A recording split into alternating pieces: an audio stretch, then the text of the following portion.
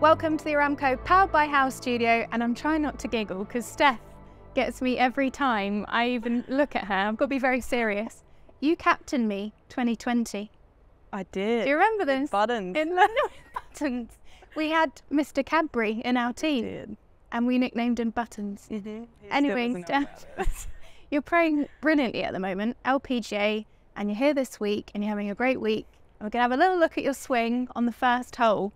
Okay, so process, first hole, first round of the tournament. What are you thinking? Well, it's a reachable par 5, and the wind usually comes off the right on this hole, so I just kind of take it over the trees and hit it as hard as I can to give myself a shorter shot in. Little baby draw? Yeah, a little baby draw over the trees, wind off the right, perfect. So you play aggressively? Yeah.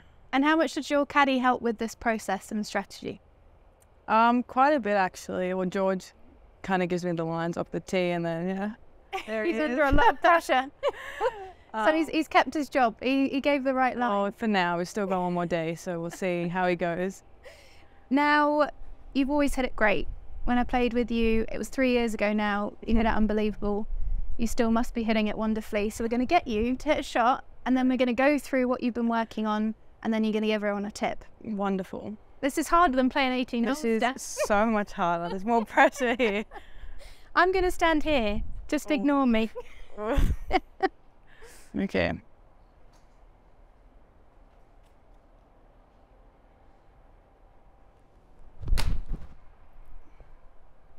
Love it.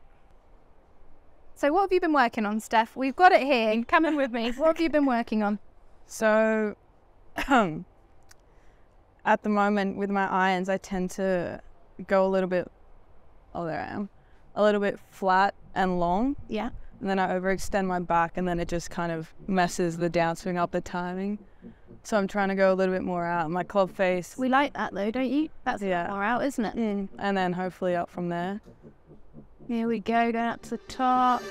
So ideally I would stop a little bit shorter. Yeah. About there. And move it through, let's move it through, let's move it through. But this is the money maker hit. Look at this on the way down. Nice little draw bias. So what drills are you actively doing to help you not get so deep on the backswing? Is there one you can share with us? Yeah, so I'm not sure if people would know, but there's a girl out on tour called Hannah Green, and her swing is like very short and up. So I just trying to like channel my inner. Hannah. Yeah, it's called Hannah. Oh, Rachel Drummond. Gutted. Oh, sorry, I'll think of one after you later. But basically, I just kind of do a slow backswing. Yeah. And kind of almost guide it up, and then like stop here, and then just try power it through my legs on the way down. It's harder to hit out the middle, but. And are you thinking of that actively when you're playing, or is it more performance? No, just more performance on course, because personally when I think of technique, it just does not go well. Yeah, I've been there. It's not nice. It's not nice. Let's see another one.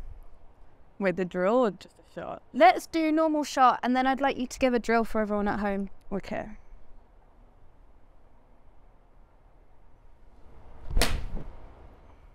That is so good, Steph. Yeah, that one was a little bit better. You like the drill in my hair? Yeah, I like that one a bit more. I like the sound. Hopefully everyone, and look, sounds nice. Energy meter. I mean, wow, I'm getting better. Confidence. Yeah, it's high now. Now, a tip. You used to be a little bit of weight transfer. Have you got a drill in particular for that? Yeah, so I used to be very still when I hit the ball, and I think nowadays everyone's kind of, using the ground a bit more. So I think it's quite common, but I used to just set up to the ball and then take a step back on the backswing and then take a step forward on the downswing. And you found that helped your... Yeah, it just kind of got my body moving, and then when you hit maybe 3 or 4 of those and then hit a normal shot, you can kind of like feel a little bit more ground. And how did that translate into ball flight? Did that help you hit it further? Did it give you more yardage? What was... Yeah, so it made me hit it further, and it come out a lot stronger, which that's what I was struggling with. I used to hit these like soft high shots, and then in the wind it was so hard to play.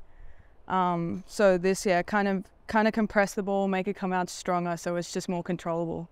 So if you want to drill for compression, ball flight control, weight transfer, distance. Everything really, this is it. Go on then, Steph, let's see it. Okay.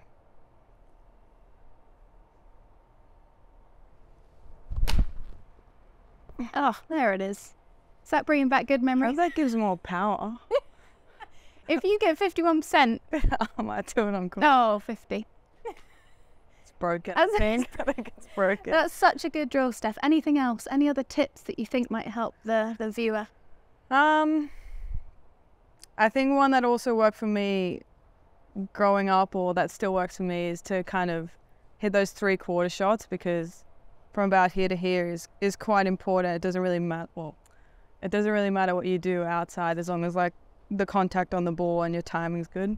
So I think just shorter shots, like I've got a 9-iron, so if I try to hit it like 80 meters, just like, you know, getting that timing good, really. So no power, just yeah, just timing, smooth. Can we see? Then you can start the weight transfer one. Okay, perfect. So you're dialing it back. Yeah, just shorter and then get bigger. Love it. And you still do these when as part of your warm up?